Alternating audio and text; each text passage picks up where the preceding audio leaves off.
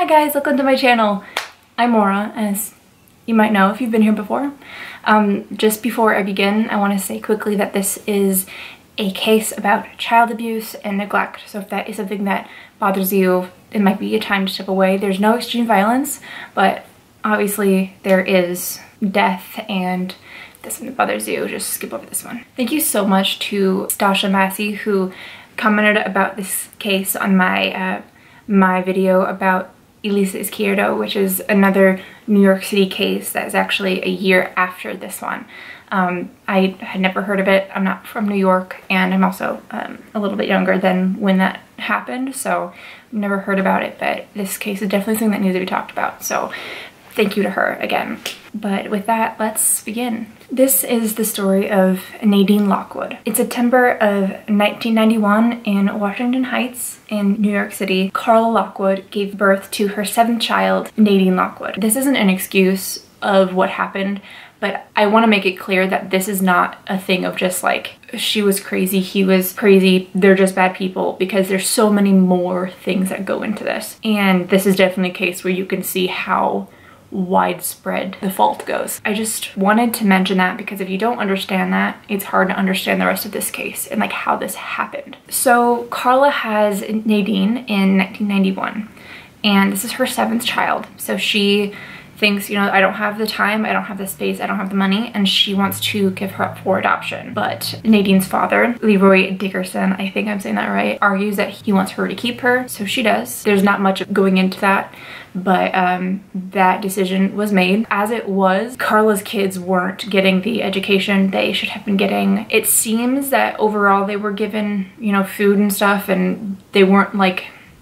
malnourished, it seems, but all of them had a really poor attendance record with school. Her eldest, Nicole, had missed an average of 80 days a year. In 6th grade, she just stopped going altogether, apparently just to take care of her younger siblings. Her teachers literally labeled her in the system as just not found. They said that they came to her apartment, tried to find her, didn't find her, marked her as not found. That status is supposed to be like after extensive search. It would be like basically if a person took their kid and moved without telling anyone. It seems like they looked maybe twice. Maybe. There apparently was a period of time where the other kids didn't go to school at all until the, I believe it's ACS there, but I'm gonna say CPS a lot, the Child Protective Services, just because that's what I'm really used to. It's the same thing. They were called and they were finally forced to like go to school. Still, they missed a combined 212 days in a year. If you didn't know, a teacher or school is actually supposed to report to either the Child Protective Services or even sometimes the police if a child misses more than 20 days. It took the school literally 70 days to even like ask them about it, to even let them know that they can't be doing that. And they didn't seem to do much after that either. And if they had just called the hotline, what is it called? In New York, I guess, it's called the State Central Register Hotline, they literally would have saved Nadine's life because someone would have been able to go in and check and see what's going on. Or at least that's what you would hope. In the same like school district, one attendance coordinator, who is, it's what they sound like, it's the person who's in charge of making sure kids are going to school, was in charge of 27,000 kids, which is ridiculous. Admitted that he didn't even look for like missing kids most of the time, and was found to be literally making up records. On one hand, it is certainly his fault that he didn't do this, but on the other hand, they should not have been giving him 27,000 people to take care of. That is ridiculous. And that is why I mentioned stuff about like poverty and why kids in these areas so often get lost to the system, and why the fault is not just on her parents. But I'm sorry, back to Nadine. I am really sorry to not just focus on her, but all of the kids in her family were abused. All of them. And a lot of the articles I read didn't really seem to like mention that. They didn't seem to like pay any attention to the fact that like yeah, they mentioned like yeah, her siblings had to see and how bad for them, but they didn't say her siblings were also abused and neglected, and that's, you know, they were all victims. So Apparently, Carla made no attempts to even seem like she loved Nadine. She was like, I guess she pretty openly hated her and did not want her. Her siblings say that her parents literally called Nadine the Beast, or it. They kept her in her crib her entire life. This was, I think that Carla had like a 3 or 4 bedroom apartment or like complex, and in one of the rooms, which seems to also be like a playroom, was Nadine's crib. And she did not change the mattress, she did not change the sheets, she didn't care for Nadine, basically. They literally put a sheet over her so that she didn't have to look at Nadine. Even by the age of 4, she was still in the crib. As young as 2 years old, Carla would just put a sandwich in the crib and expect her daughter to eat it, when she likely didn't even have those skills to like pick up a sandwich because she wasn't being paid attention to. In one article, it said that like her siblings would often like take the food that her mother gave Nadine. So in that way, it makes me think that maybe they also weren't getting enough food. Carla would also bring her like a glass of milk and hold it to her lips for like a second and let her get like a sip in, and then just let her hold it. But if you've ever tried to have a baby hold something, they cannot hold things. You do not give a baby a cup. It doesn't make any sense. And on top of that, she was likely very weak and didn't have like the facilities to hold a cup. So even when she was giving her food, was she really? Obviously, her siblings saw what was happening, but there was nothing they could really do about it. Even if they were going to school, I don't think they had the language to explain what was happening, or the fear that would come with that either. They were actually told that if anyone asked about Nadine, that she was down south visiting family. For all of Nadine's life, she was ignored.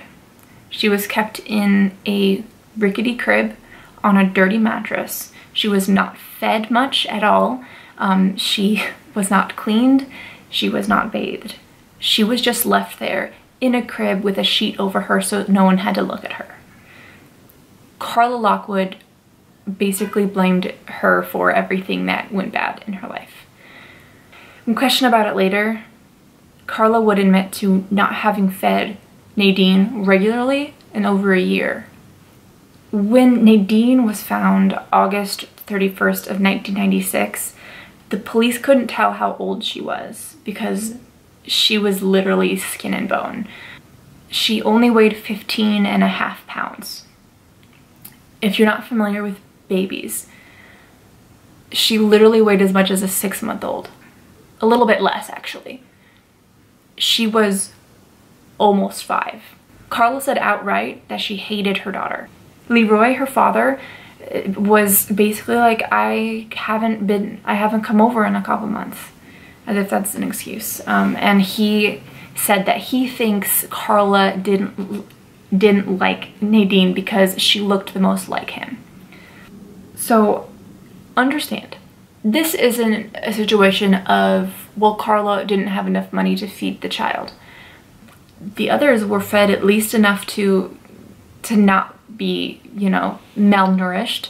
They were poor, yes, but it's not like feeding a 4-year-old takes that much in the first place.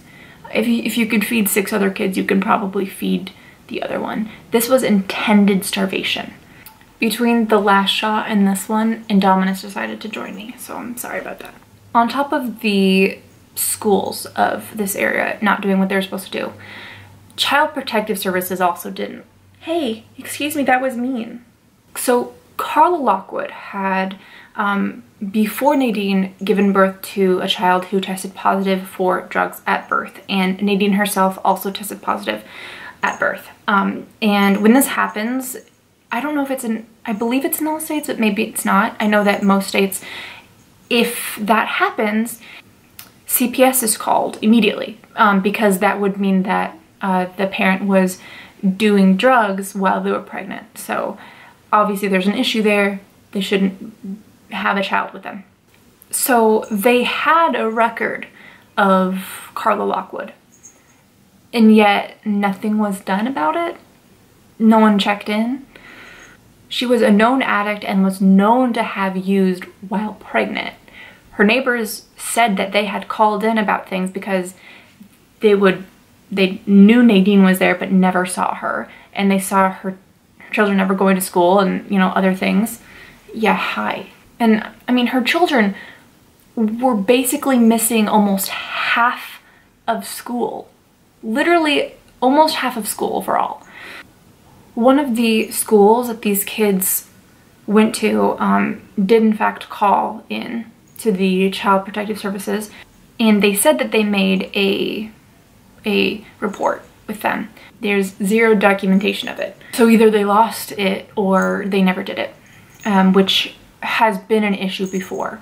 If you've watched the case on Elisa, you know that it's definitely not a solved thing, especially not even a year after this.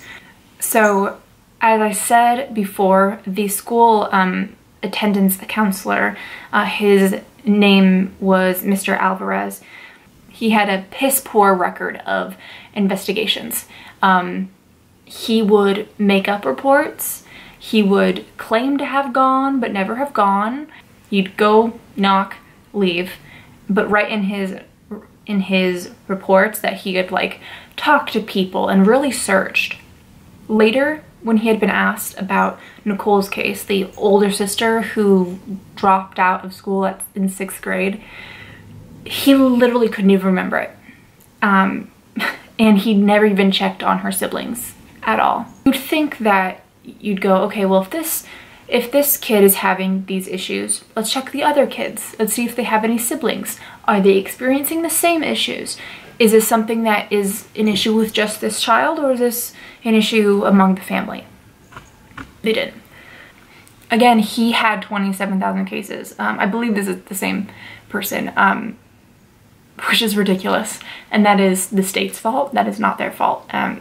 Still, you could have done something.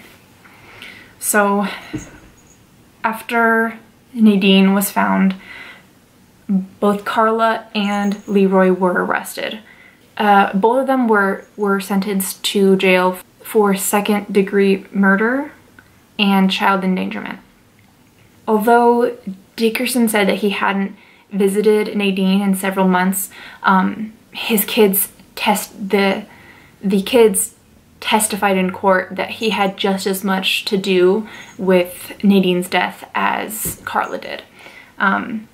So Carla got 15 to life, Leroy got 25 to life, which frankly, I think that's weird and unfair.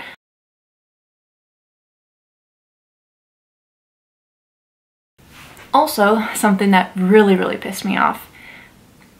Carla, in the time between Nadine's death and the beginning of the trial, had an 8th child and had given that child up for adoption, thank God. And at court, like during court, was complaining of issues with her stomach, taken to the doctor, and it was found that she was pregnant with twins. Literally pregnant with her 9th and 10th children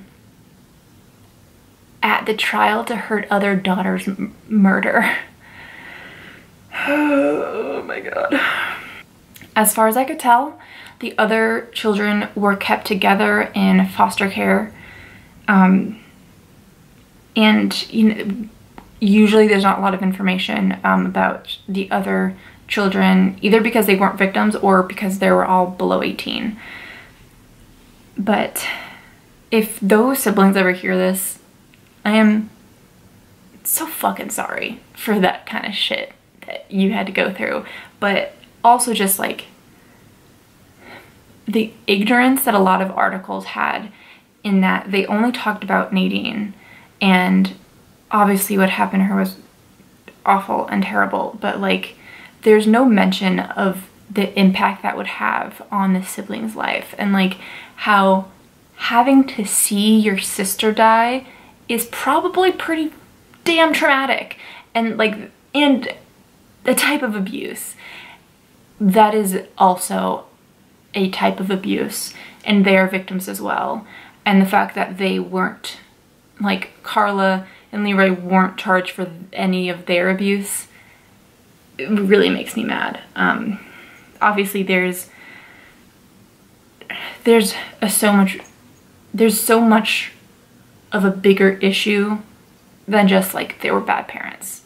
Because it wasn't just that Nadine had some bad parents. It was that her mother did not have the access to birth control or to the doctor. She probably didn't have enough money. Leroy probably didn't have enough money. They didn't have access to better health care. Obviously there's a certain amount of terrible person in there, because who does that? But also schools could have stepped in, CPS could have stepped in, people at the hospital at her birth could have stepped in, because she literally tested positive for drugs when she was born. It's just, if one person had come and checked on these kids and come into the house and seen Nadine, seen where she, like saw where she was, it probably wouldn't have happened. You cannot look at the attendance records of these children, and I have an article below that is really interesting. It talks about their attendance records and like gives basically a chart of it, and it's crazy. You can't look at those and tell me that those children were not neglected or abused. Obviously, child abuse is a very far-reaching issue. It is across the world, and it affects a lot of different aspects of life. There's a lot of different types. And in a lot of cases, there are a lot of people who could help. And yet it happens all the time, every single day.